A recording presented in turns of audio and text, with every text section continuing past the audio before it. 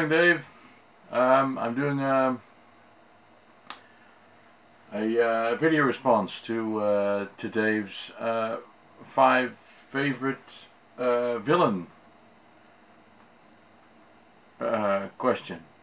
And I was playing Elite, and I'm still exploring in Elite. So exploring is boring, I can tell you that. So while I was exploring, I thought, well, why not do a little response to Dave's video, because I've been thinking about my favorite villains, and it's pretty difficult actually to find favorite villains, because some games don't even have villains really, and some villains I'm not even sure that they classify as a villain. So I just picked a couple that have been with me for a long time, and number 1 has to be Crazy Kong from Crazy Kong. Now,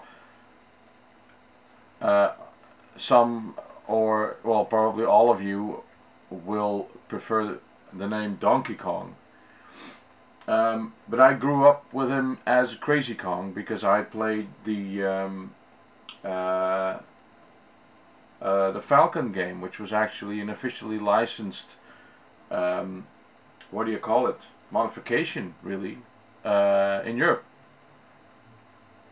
It was published by Falcon, and we had a cabinet. It was the very first cabinet that I ever saw. And I've told this story before. So, but that Kong guy who takes the princess, I guess that's Princess Peach, right? And he takes her, and Mario chases her. That's basically the whole game. But I like, you know, the rivet level where Mario runs across the beams and removes the rivets, and then the building collapses, and the monkey falls down. There's a text in the screen, and instead of saying, "Oh shit, you know, there I go," or what, no, he says, while he's falling and while he's breaking his teeth on the, you know, on the beams that are on the floor, he says, "Give up." He tells you to give up. So I thought that was really funny, and that image of you know, that monkey basically is set. Was that maybe one of the first real villains? I mean, Space Invaders had enemies, but are they villains? You know, I don't know. This is one of the first times that a game actually presented a character as the main enemy, so or the main villain basically, because you never fight him directly in the game, do you? You just try to take the girl from him, snatch the girl from under his nose, but that's what you're doing.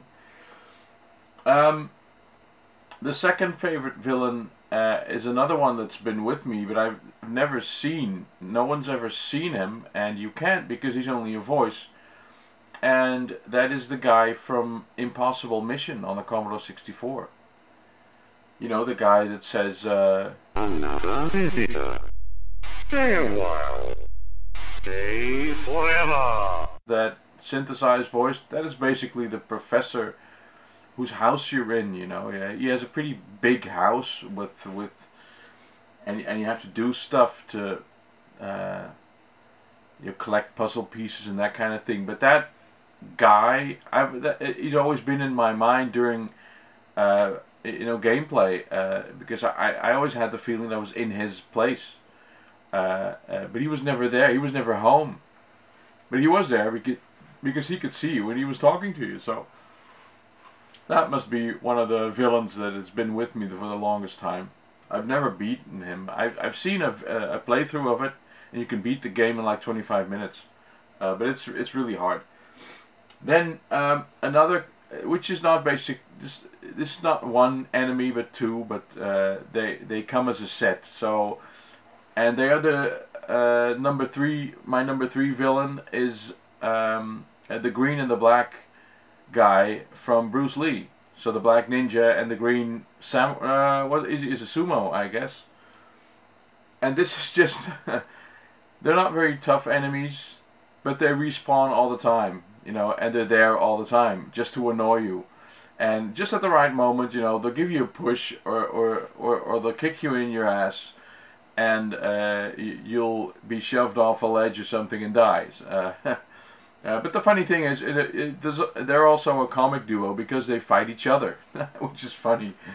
So they're not hard to beat, but they just follow you through the entire game, and they're with you basically. So, you know, they're also sort of a travel companion set. And I saw a video of someone who'd made 3D models of them, which is really funny. So actually, they're like a comic duo villain set that we should all cherish.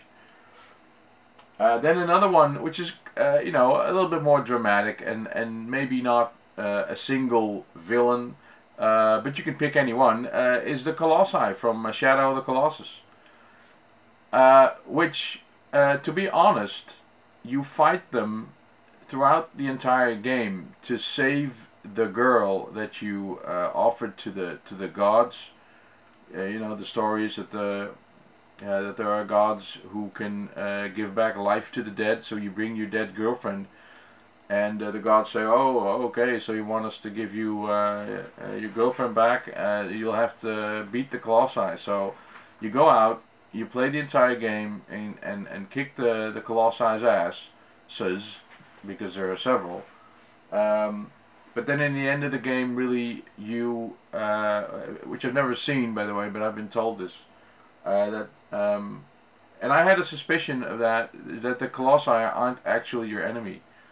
They are just walking around there, and you show up and start kicking them, and they defend themselves. That is basically what the game is. But if you don't pay attention, you just start killing these Colossi, and in the end, you find out that the gods are actually the evil ones, and the Colossi are basically on your side. So I sort of feel sorry for enemy. But that really got me. So that's that's my number 4, and my number 5. I had you know, real trouble finding another one, but I chose Wario, and of course Wario is turned into a character that you can play. Even, you know, he has his own game, so that makes him less of a villain. But you know, we have to remember that he started out as a villain. And what I find funny about him, especially in Mario Kart, I don't know if he does that in other games, but when he in Mario Kart, you know, when he drops a banana or something to annoy you, or when he wins, he'll come by and yell "losers," you know, and I find that funny because he's a socially, you know, maybe a little bit clumsy. Is that the right word? But that's why I like Wario. He's a villain and he's bad, but you know, he doesn't try to be or something. I don't know. It's just maybe a little bit like me. I like Wario. He's one of my favorites, and he's still an enemy, even though he has his own game. And he's still a villain in my. No matter what he does, you know, you can give him his own game franchise, but he'll still be like a bad guy. You know, he's a little rough around the edges. So that's my 5, Dave. Kong, the guy from Impossible Mission who has no name, but a very cool voice. The green and the black guy from Bruce Lee, the Colossi, and Wario. I'm gonna go back to Elite here, and I'll say goodbye. See? Bye.